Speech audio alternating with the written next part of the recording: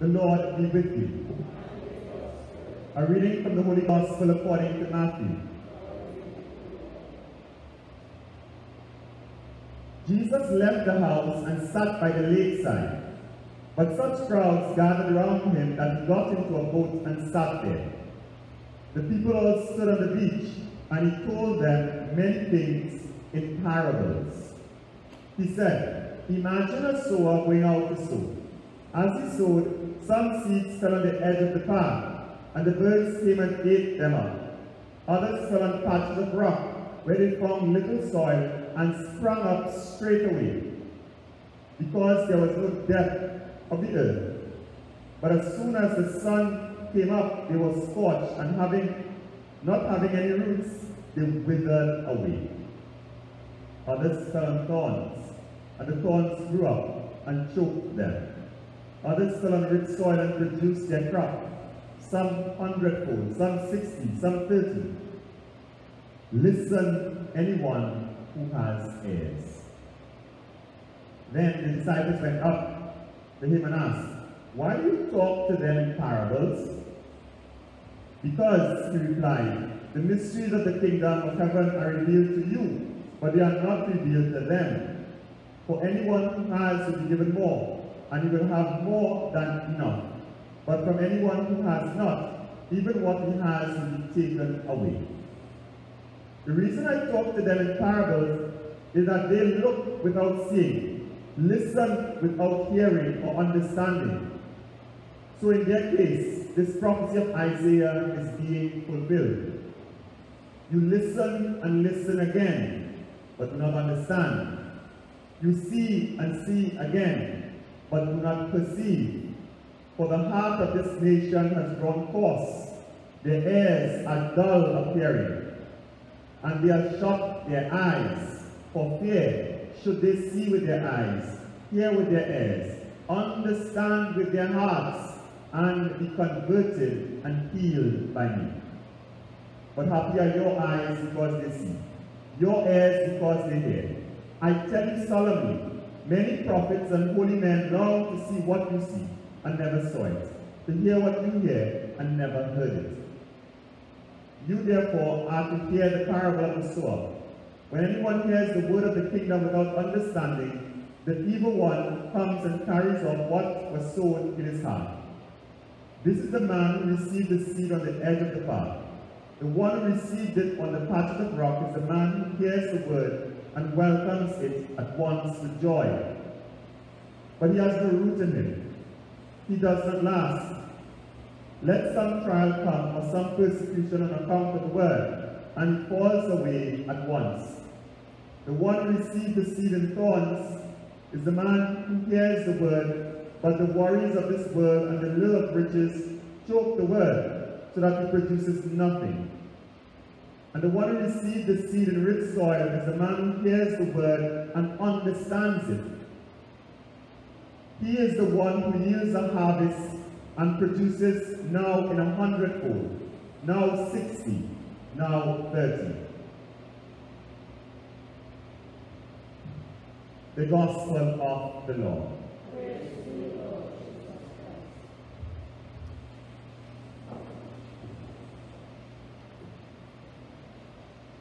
You know, when we were small, we were all very hardened. That's all? That saints, huh? Look at saints. Are you still listening to the parents? Huh?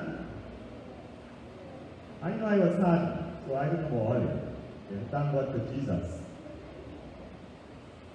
We were quite hardened. I remember, in fact, being at the seminary, and then I began to, my grandmother died, I think. No, she died. She died when I didn't quite became an infant. But I began to hear my grandmother's voice, like up with my grandparents. My mother died when I was 2. So I began to hear my grandmother's voice, and the voice that I was hearing were all the things that she was telling me to do that I never liked to do and that I never did. You know? That's it. So, and it just dawned on me, I'm becoming my grandmother. There's a time when we don't take on people. Huh? There's a time when we don't take on people, Chelsea. Because, you know, when you're young, you think you don't need to listen. But in the midst of that not listening, the word that was sown found soil. And sometimes that seed that was sown remained dormant for a while. It remained dormant until the time is right, when the conditions are right. When the conditions are right, then it began to spring up and blossom and bear fruit. And that's why I tell parents, their job is to talk and children's job is to get vexed.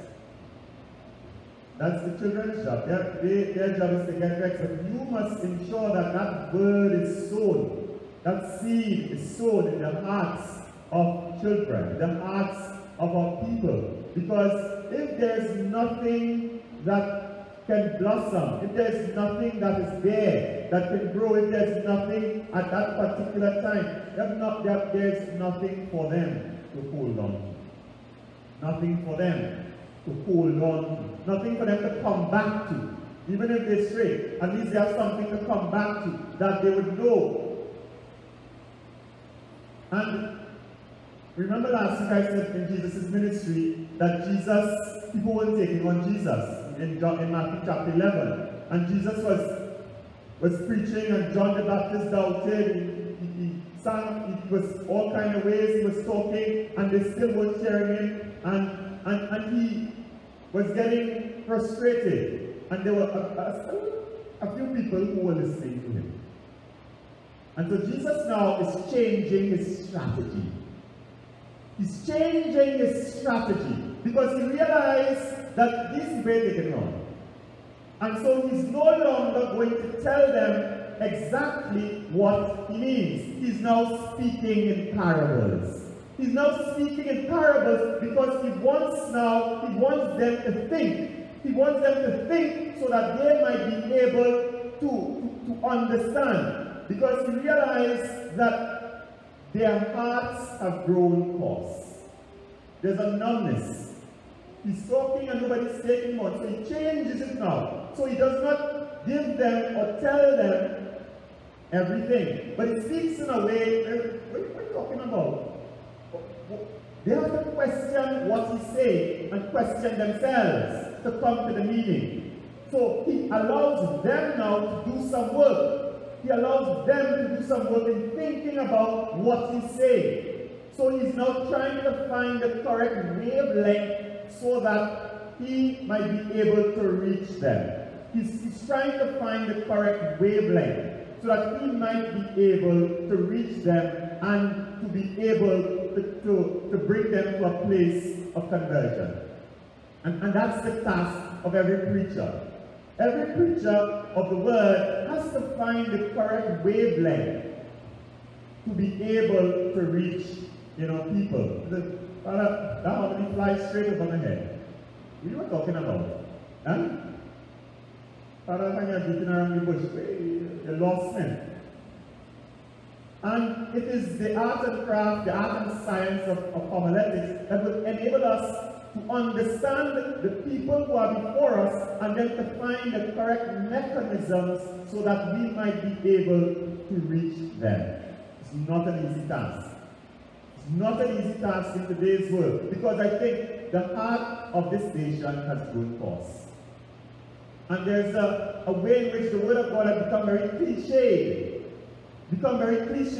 So therefore, I hear that earlier. Will you come to tell me? It's time we hear this reading. Will you come to tell me tonight? And therefore, we close our hearts to the dynamism of the word. We close our hearts to the power of the dabar, the Hebrew word for the word, the dabar, the very power of God, because the word has a power of its own and on its own. It has a power of its own and on its own. And so in the midst of all that Jesus was going through, and people not responding to him, he changes his strategy now. And he now begins to speak to them in parables, so that they might then do some work and that the grace of God might break through in their lives. And so they said, so the disciples said, Master, you're always talking in parables. Explain this thing to us. So not even the disciples understood what he was saying, and they were the ones who were following him closely. So much so as Jesus speaking in this esoteric way. And that's important at times, not always to give everything, but to let people do some work. Alright, so I understand the C exams, which will be on the 20th of August. Could have changed up the mathematics. I think they now have problem solving, so they're now giving you plenty of problem solving. And the philosophy behind that is that the student then has to think. The student then has to think critically, to understand, to think critically. So, as just said, to see, to understand, and to do. That's the whole idea behind it. So it's not just a reproduction of 1,000,001 past papers or 1,000,001 exercises, but you now have to think and be able to troubleshoot and to be able to understand. And this is the strategy that Jesus is now moving in, and hence the reason why Jesus spoke in parables. You understand now why Jesus spoke in parables? Because he wanted the people, he wanted to get at their hearts and to get at their soul. And so his word went out. And though Jesus may have found a lot of resistance, as he explained the parable, he said, you know, sometimes you're preaching, but the word falls on the edge. The word that falls on the edge are the word in which you proclaim, and evil one comes and snatches that word from the heart of people. Snatches that word. So you hear a nice homily and you go and say, yes, today, I'm making up my mind. I really go in and see if I can walk after the ways of God. I really going to commit myself to God. And then a partner, hey, God, hey, going to check the woman there. Huh? And the word go on the door. The evil one comes and snatch that word easy. Huh? I was too nice woman to say, no, let me go. Or Jesus says, sometimes they start off, they come to church, and they say, this year, Holy as Night, I'm making a commitment. You know, the Catholic love to come to church Holy as Night, and they love to make promises. They can't get seats Holy as Night. This Holy as Night, this year, 2020, COVID, no COVID, hurricane, storm, riots, whatever, are coming to church. And then, you realize a watermelon flower, and persecution come, and you say, well, like I can preach on, nothing working on for me, but it's not this church thing and making sense. Huh? I crap up your knee. And you say, see that? Nah. So when the problems of life comes, when the persecution comes, then we begin to doubt whether God is ever present. We begin to question God. We begin to doubt. And so the word that is sown doesn't get time. It doesn't go deeply down into our hearts where we can withstand the strong breeze. You know, if you have a tree and the roots are shallow, when the breeze blows, the breeze is going to blow down the tree. The roots have to go down deeply so that it can withstand the strength of the breeze and the strength of what is coming. And we have to put down those deep roots in our hearts. Jesus says, sometimes a preacher goes down and he says, and people come. But then there's nothing. Or you go to one of these big charismatic rallies or prayer meetings or some Jesus explosion and or core retreat, and you come back on fire for the Lord. Huh? And then the week after, all the fire burn out. Huh? All the fire burn out the week after. Because the roots must go deep down. It must go deep down within our hearts. And that's what Jesus is saying.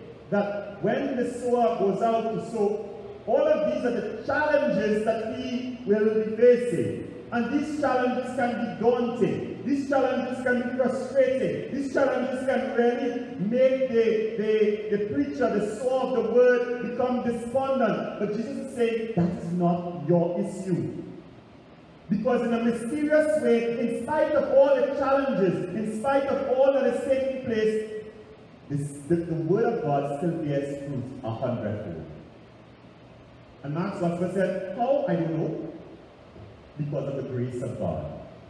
And that's why the first reading, the prophet Isaiah says, the rain does not fall to the ground before having done, does not return, before having done what it was sent to do. So when rain falls, it percolates downwards, it goes into the ground, the trees are able to absorb the water, we are able to use the water, and after it evaporates and goes back up into the atmosphere, but only after it has done what it's supposed to do.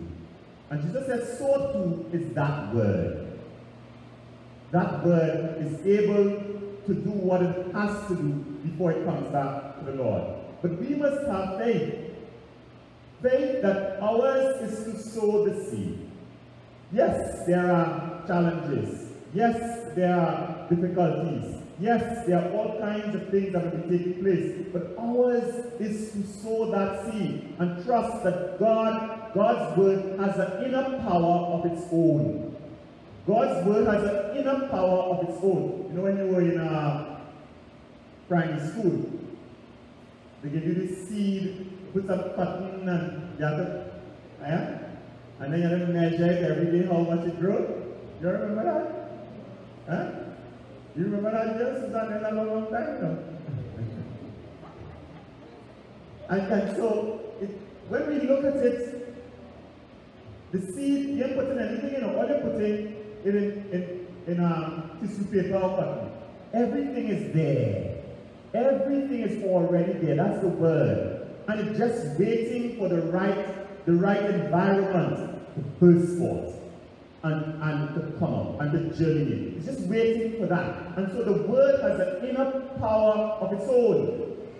It has an inner power and an effectiveness or efficacy of its own, by which it's just waiting for the right heart. And if it is sown in the right heart under certain conditions, then that word can break forth and burst forth. But we have to cultivate our hearts in such a way that that word can take root, and that the roots are able to go down deeply. That the superficial Christianity will not be able to sustain, us in this time. Will not be able to sustain us in this time. In fact, I think the third problem which Jesus identifies in the parable is the major one for us. The love of riches and the cares of this world choke the word. That's the problem with our age. That's the problem with our age. The problem with our age is the rat race, in which we are all so busy.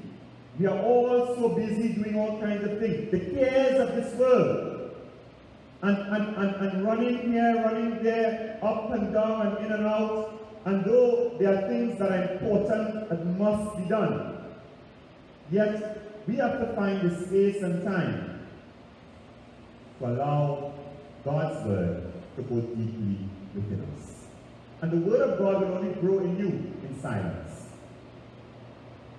In silence, in the silence of your heart, in the depths of your heart, where you encounter God in that sanctuary. The word that is germinated will find that space to grow and put its roots down deeply. But the evil one is wise. He makes us busy. He makes us believe that the more busy we are, the better we are doing. But when we become too busy, we don't have time to allow that word to percolate downwards within us. And so we need to create greater balance in our lives today. As Christians, we need greater balance to create space to listen to hear and to allow the word of God to germinate. You know, plants, where I remember all of these things from the past. Recipe Street. Plants need water, man.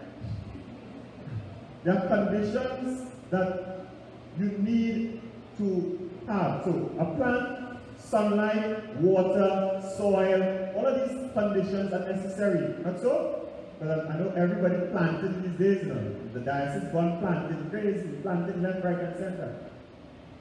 So too is the word of God. We need to put the right conditions so that things can germinate. The word of God can germinate in our hearts. So we need to stop. We need to reflect. We need to read the scriptures. We need to read a spiritual book. We need to listen. We need to pray. And the word of God will take root in our hearts. And then bear 100-fold, 60-fold, and 30-fold. And that would be the blessing of God upon our life.